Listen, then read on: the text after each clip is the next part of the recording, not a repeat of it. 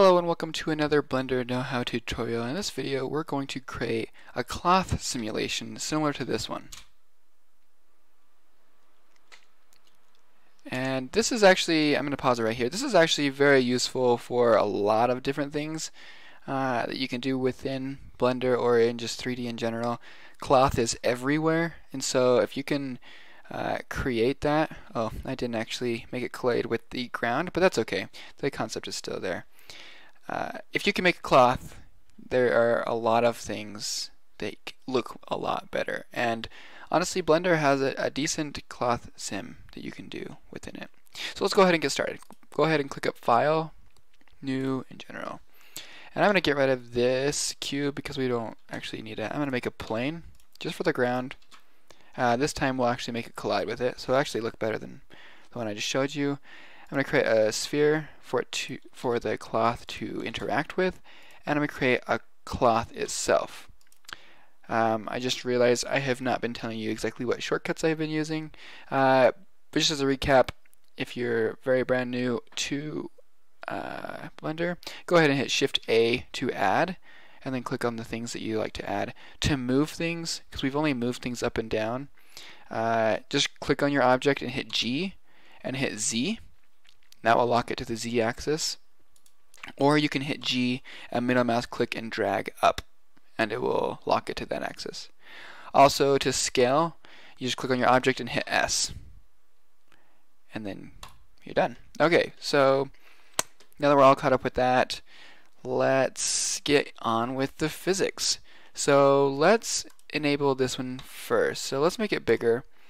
And something to know about physics is it operates with the vertices. So I'm going to hit Tab to go into edit mode. And you can notice that there's only 4 vertices. There's one right here, here, here, and here. So the physics for this will actually be horribly poor. But let's just hit A to select everything, and hit right click and hit subdivide. Now we have more vertices that the physics engine can work with, but this is not even close to as many as I think it should have. I'm going to click 10 and see where that gets us. This is actually not even close as well. This will give you physics. This was probably enough that you can actually see something, maybe for a prototype, but be careful as you increment this as well. I don't know what computers you're using, but if your computer can't handle large amounts of vertices, maybe go up by 1, and know that every time you increase, it's going to double the vertices, and it stops at 10, so you have to type in numbers above 10, but it will still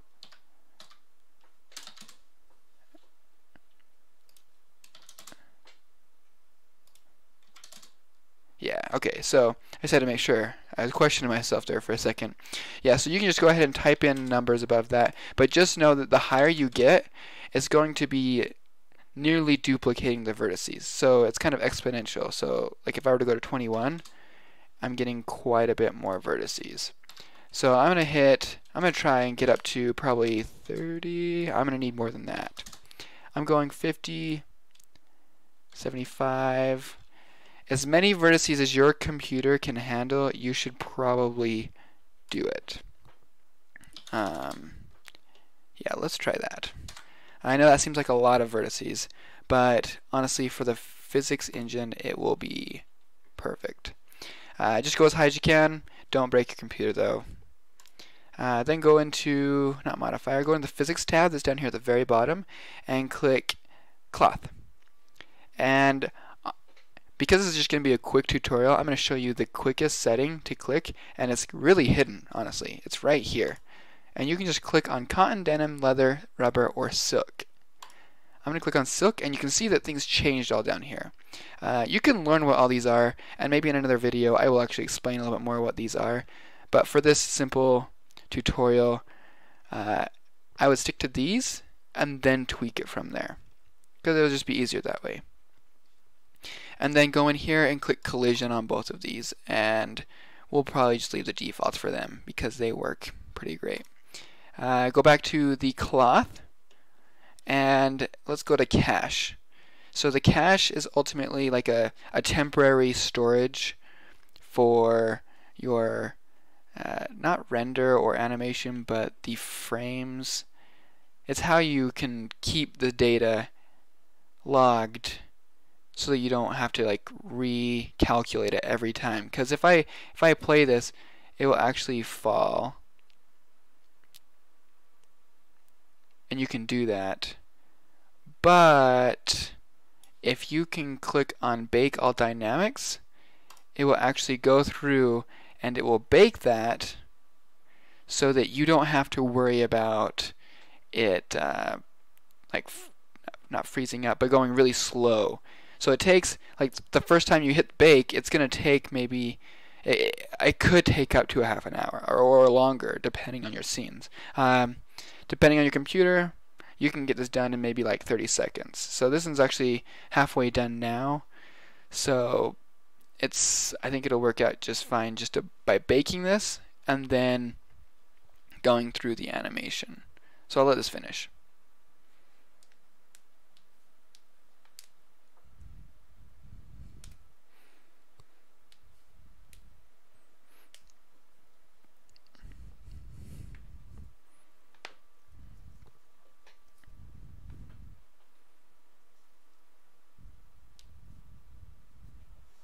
Sweet. Okay, so now that that is done, if we just go ahead and hit play, we can see what this is actually going to look like. And we can zoom in here, and it's looking pretty good. I'm actually rethinking there's another setting that we might want to have used. I'm just going to show you where it's at, but I'm not going to actually do it and bake it just for the purpose of time, but I'll show you exactly where that would be. So make sure you're in your physics tab, you're clicked on your cloth. Oh, as well as everything's going to be grayed out. You just have to hit free bake before you can edit things. So once you do that, then you're going to look for right here, collision, and you're going to want to enable self collision. And it actually will let you change it, but nothing will actually change until you rebake it. But yeah, just make sure you click self collision, and that will make it so that your object doesn't go like inside of itself. It's kind of self-explanatory. It collides with itself, so it doesn't overlap. But we're just gonna let's just say it works for right now on this. But yeah, that's there. Now you can see that this is pixelated horribly. It's almost like you took this into Photoshop and distorted it like crazy. And the easiest fix is you can always subdivide this more before, but that will take a longer bake time, and it will take more resources on your computer as well. So let's just click on the modifier, and we can subdivide it afterwards and get some pretty decent results. Make sure that you right click and hit smooth as well, and that will iron out all the details. So now we have a silk-like material that we have just subdivided afterwards, and it still looks pretty good. So really you just need to get as many vertices beforehand to get the physics engine to cooperate, and then afterwards you can use more modifiers on your object. Sweet. Well, I hope that you have learned something from this video. If you've liked it, like it down there, and if you really liked it, subscribe. Yep, thank you. Check out some more of the videos. Bye.